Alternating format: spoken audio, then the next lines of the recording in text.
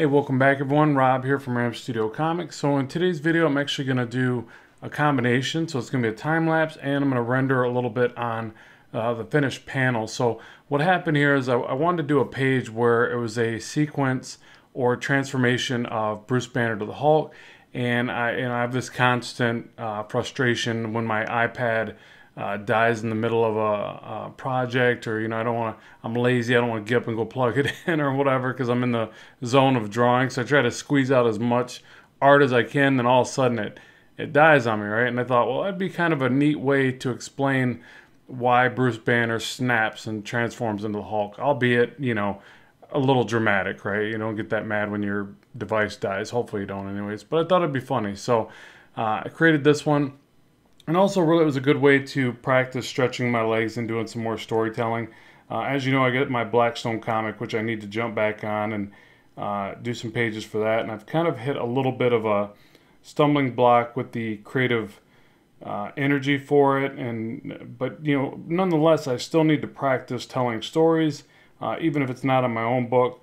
So I think fan fictions like this are fun to do, mainly because if I can't think of great ideas for my own characters, plenty of developed ideas that I can harness some energy from. Obviously I can look up lots of reference to the Hulk and different page layouts and yada yada. So at any rate, this is just me trying to develop my skills and draw out a page, even though I feel like some of the elements of the page needed to be more detailed.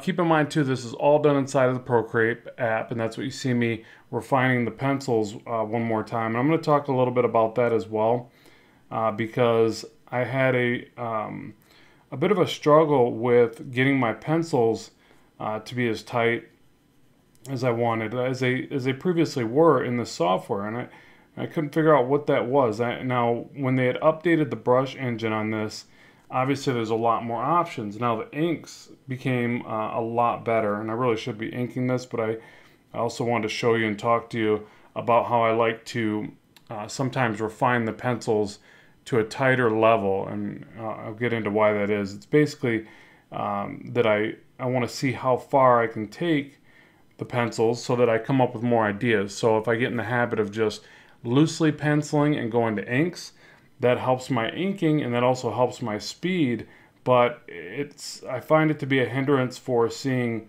how well I can develop pencils. So, there's just so many different ways to approach this stuff and to think about it, and this is just one of the things that I face where if I don't get the pencils as tight as I like, I feel like the work's not as good as it could have been. Now, I don't work with an inker, so there's a different relationship that you develop there. Obviously, when you're working in a team setting, sometimes you leave the pencils loose and energetic, and that gives them more leniency to develop ideas, and sometimes you come to a better end result because of that. So there's just lots of different things at play. But when I'm working on my own projects, I sometimes like to really overdevelop the pencils, and that's what you see me doing here. But what I started to notice is I wasn't getting the same taper that I like to see. So when I do these little thick to thin lines, now I'm getting it the way that I used to like it. I felt like what happened is once they changed the brush engine, I wasn't getting this nice ability to do the thicker line and this long tapered effect. Okay, now what happens is I'll show you in the brush engine real quick. Let's see, was it under preference brushes? Where is it at? So I'm not.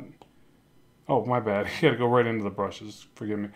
So technical pencil 1. I've got a few of these because I keep modifying it and really I need to rename these. But this is the one I'm using now. And so what happens is you've got all these abilities to adjust the the pressure taper, and you'll see it interactively affect. See how it moves the thumbnail to the right, and it shows that taper difference.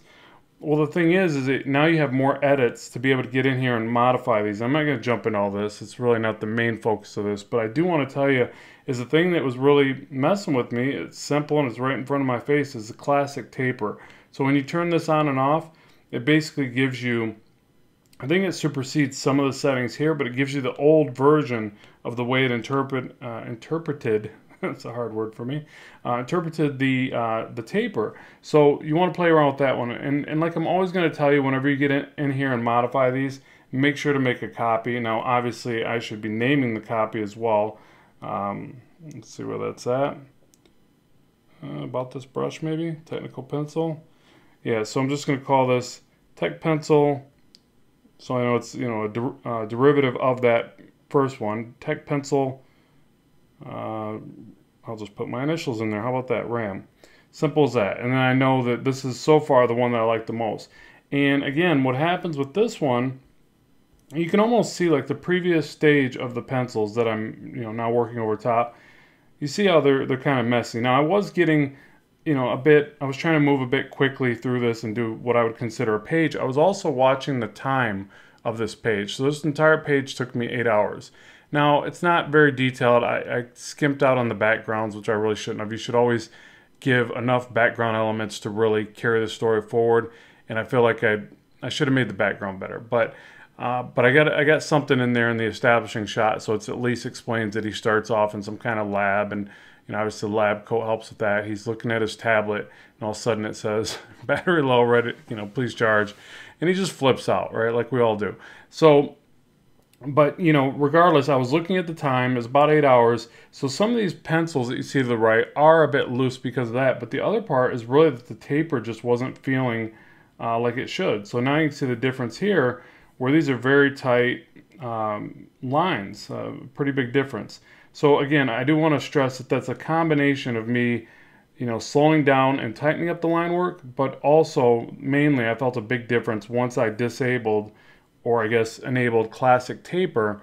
So let me just kind of demonstrate that here for you a little bit. So again, I feel like it's a lot easier to get just the right control of the thick to thin. And it goes to that nice clean point that I like at the end of each one of these little marks. So as silly as that is, as kind of, you know, simple as that is, it just seemed to make a big difference in the way that I feel about doing my finished level of pencils. Again, I kind of got used to just not cleaning them up as much as I normally would have and just going to inks. And since they modified the inking brushes, I feel like the inking brushes are just really good now. I love inking with this setup now. Where before that was an issue for me. It wasn't getting the inks that I liked, because one of the main things was when you would throw the line before the 4.2 update, it would be very unclean at the end. Like it would always seem to wave, not like that, but it would do a little wave in there. And I don't know what that was, or you know, how they fixed it or whatever. Now the other thing I want to make sure to mention too, because there's a lot of talk about different screen protectors, and I went through a couple of them because I thought this is one of the big problems with digital. You have all these different variables and you're not fully aware of everything that's involved. Always, you know, it takes some education to really get used to all this stuff and learn about the variables. But I didn't know which one was causing that, so I thought, well, let me try one of these better screen protectors, see if I can bridge the gap that way since I can't figure it out. And I went with like a paper-like. I actually grabbed a couple of them. And the paper-like was almost better in the sense that it slowed down the pencil stroke. But as I started to work with it, it really got annoying quickly. In fact, I ended up ripping off the first one. It came in a 2-pack. And I went to another one, didn't like that, went back to the paper-like, ripped that one off again, and ultimately went right back to the Tech Armor that I use. So the Tech Armor has got a little bit more slide to it, but it's not as slick as the glass screen. And that's ultimately what I kind of looked at my old work too, and it was ultimately the one that I was getting the best pencils on. And I'm like, well, I just got to figure out the other reason why I'm not getting the line work that I like. And so yeah, so it's a mix of also finding that right screen protector. And you know, I would say, hey, just go for the Tech Armor, anti-glare, matte finish, whatever. But I really think you do have to buy a couple and see what resonates or feels right with you, because we're all, you know, we all like to create differently. You might like the slide on the screen. I've actually read reviews where people were like, oh, I just got used to drawing on the screen. I really like it, you know. And I've seen artists that do that. you'll see the video and there'll be like an intense glare on their screen a lot of times. And you know, some people just get really good with that, but for me, that was a hindrance as well. It bugged me. Oh, there's that low battery. No, I'm not hulking out. I'll just have to stop the video here shortly. But yeah, so it's one of those things where you got to kind of test these different things and see what works best for you.